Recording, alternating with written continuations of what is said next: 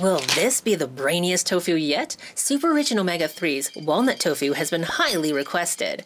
Like a year ago. Hello friends and not yet friends, welcome back to Will It Tofu here on Mary's Test Kitchen, where we'll finally find out if walnuts can be tofu-ified. Please give this video a thumbs up and stick around to find out if it was worth the wait. Speaking of waiting, for you it'll be an instant, but I have to wait overnight for these raw walnut pieces to soak before starting the traditional tofu making process. If you're new, this is what we do. Take the traditional method of making soy tofu and apply it to non-traditional ingredients.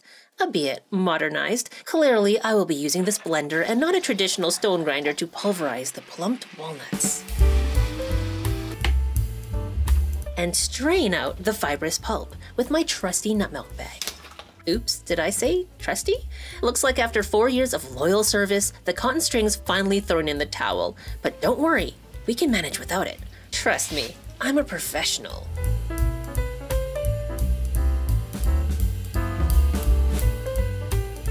That's about all the milk I can get out of there. And the pulp reminds me of pumpkin seed pulp. I can feel the fat in it. It'll be perfect for turning into crispy crackers. In fact, I'll link my pumpkin seed cracker recipe in the description below. It pretty much works with any nut or seed pulp. Can you imagine the walnut version, baked with its toasty aroma and maybe enrobed in chocolate? Enough dreaming, back to the main event, walnut milk. Walnuts have barely any starch, but to be consistent with the other episodes of Will It Tofu, I'm gonna let this milk sit for 40 minutes to let any starch settle to the bottom of the bowl.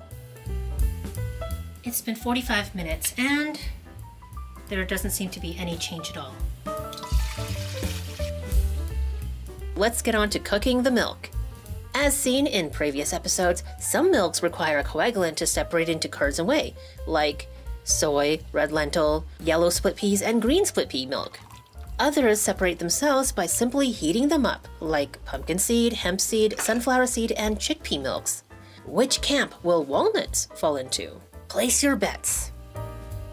Is that some separation? Yet those tiny curds are not clumping up. The whey isn't becoming distinguishable. So I think we're going to require a coagulant after all. But first, taste test. It's pretty good. It's mild, it's ever so slightly walnutty. It's a good sipper. But you're here for tofu, so let's keep going. Time for our trusty calcium sulfate, aka gypsum. This is the tofu maker's not-so-secret weapon. My friends, how do you feel about this? As for me, I have lots of feelings, and none of them good. Regardless, let's put the lid on and let the coagulant do its thing for 15 minutes. Or rather, do nothing, because this does not look promising, my friends. It's giving cream of walnut soup? Let's not be so easily discouraged. Perhaps this can be saved with my trusty, reusable fine cheesecloth.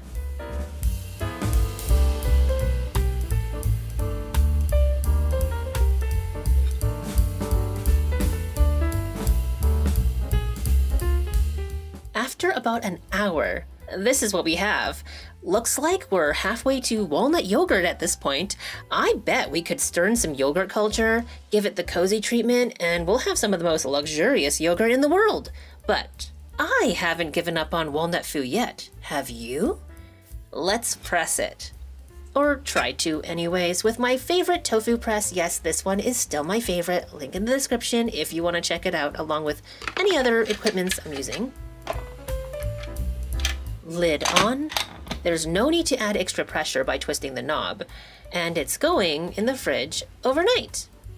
The next morning, we've got a lot of liquid to pour off. This whey is looking very milky. And it tastes pretty good. If you've had plain nut pods creamer, this is what it's reminding me of. Which makes me wonder. It tastes okay. It's rather bland. I'll leave it alone to see if it separates like most plant milks in coffee. Maybe we'll be pleasantly surprised. For now, it's time to unwrap our pressed walnut foo.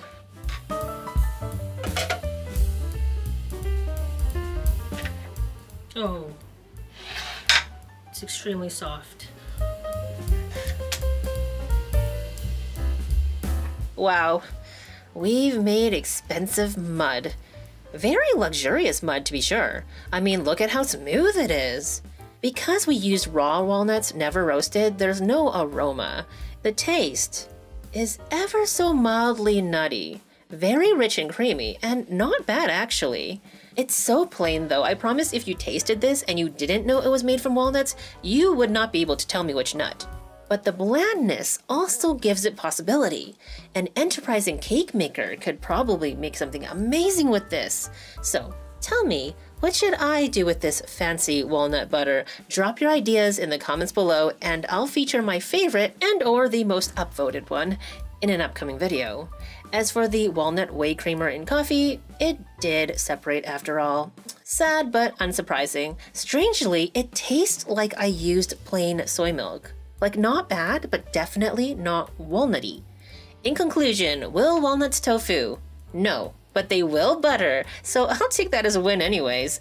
Thank you so much for watching, my friends. Thank you for everyone who has requested this video. Please make sure to give this video a thumbs up if you enjoyed it. And now, if you'll excuse me, I have not one, but 2 jars of soaking legumes to keep me busy. Bye for now.